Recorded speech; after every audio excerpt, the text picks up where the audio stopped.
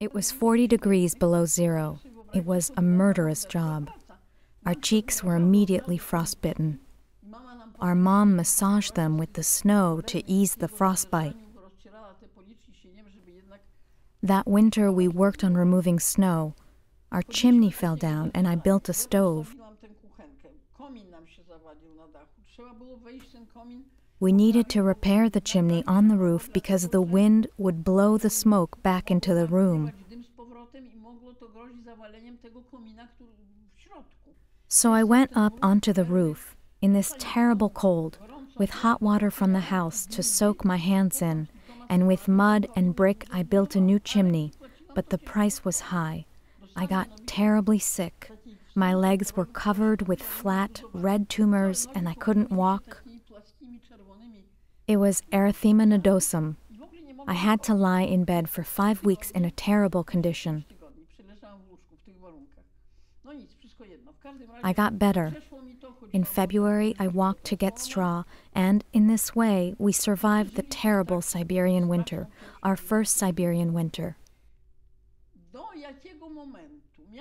My aunt, who stayed in our town in Poland, in Augustów, had a nice, large apartment, 2 big rooms and a kitchen. One room was taken by 2 Russians, soldiers from the Russian army who had been assigned to watch the borders. They were very good men. Sometimes they brought her different things, which she put in packages and sent to us. Those packages from her helped enormously.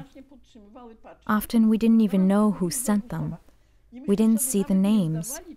It turned out that many of the packages had been sent by our classmates.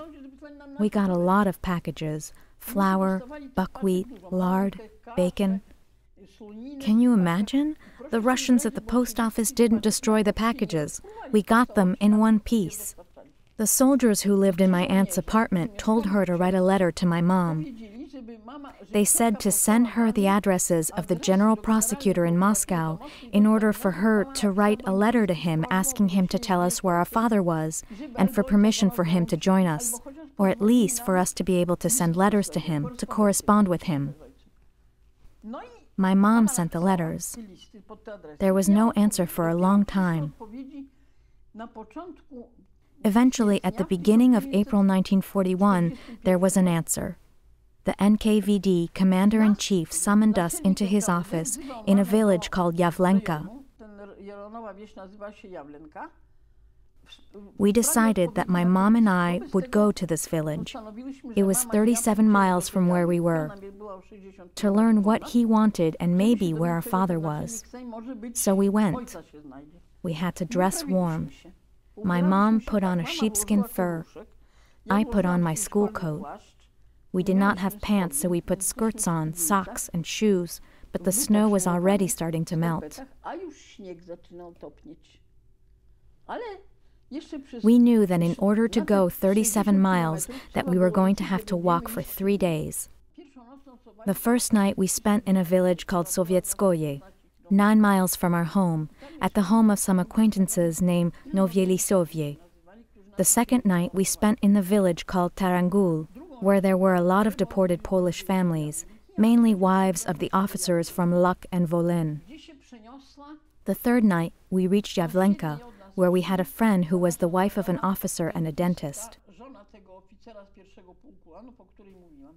There is a story about her. Once a very strange man had visited us in the first Siberian village we had lived in, called Poputnia. He had a slightly graying beard and a mustache. He was tall, handsome. It turned out he was Iranian and had been sentenced and deported to Siberia for 10 years for having an Iranian passport. His wife was Russian. She lived in Leningrad, she taught at the university, and he spent 10 years deported in Siberia. Because he was an engineer, he was superintendent of construction in the Linisky region, so he had a lot of contact with the Poles. They built, for instance, a cowshed in our village. And, among other things, he had Mrs. Stanislawa's address, the woman that I was speaking of, and he gave it to us. So my older sister, who had graduated with one of Mrs. Stanislawa's siblings in 1939 and was close with them, went to visit her. It turned out that Mrs. Stanislawa's little daughter was really ill. We did not know if she would recover. One day, Mrs. Stanislawa dragged herself and her 4-year-old son to our place and told us her story. She had taken her 2 young children in her arms and walked 37 miles with them to the hospital.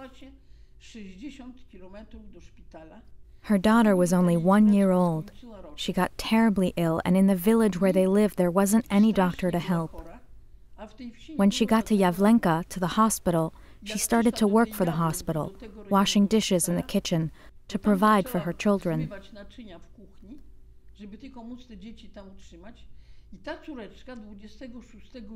On July 26, the daughter said, "Mama," and died. She buried her in a wooden box at the Yavlenka cemetery.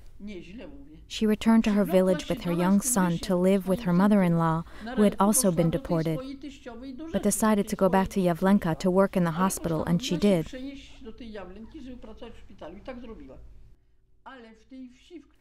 But in this village where they lived, she witnessed a terrible tragedy. In this village, there also lived a wife of a mayor from Volkowisk, a city in the eastern part of Poland with a big soldiers' garrison, as every city on the eastern border of Poland had.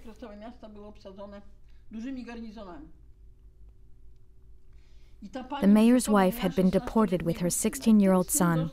He had a pain in his abdomen. It was his appendix. She asked the head of the farm to get horses to send for a doctor. He said, "Horses for you? You were brought here to die like an animal." This woman knelt at his feet and kissed his shoes and begged him for horses. He did not allow that she should have horses. Her son died in her arms in terrible pain. This is how we were treated by the Russians, and there is no excuse, no excuses for this. No, there is not.